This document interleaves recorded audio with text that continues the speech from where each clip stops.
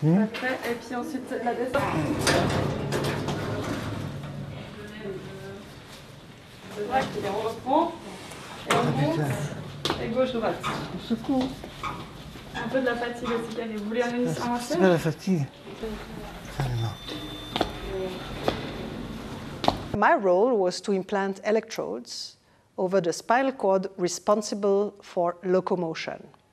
So those are the last 6 centimeters of the spinal cord, and I applied electrodes on the top of the spinal cord that are linked to a neurostimulator located under the skin in the region of the abdomen.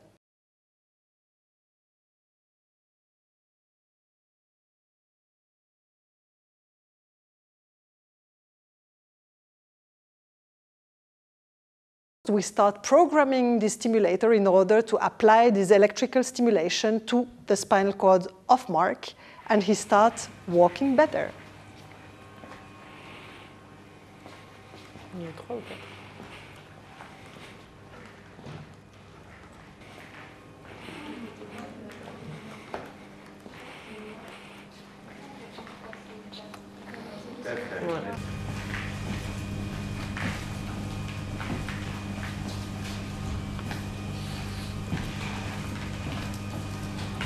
So we've got 153,000 people affected by Parkinson's in the UK now, and about 12 million globally.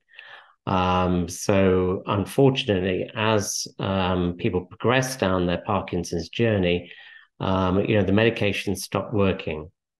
So with that individual that underwent the implantation, he was having freezing, having regular falls, and that is really quite a common occurrence in somebody with advanced Parkinson's. So you are dealing with a significant number that would potentially benefit from this.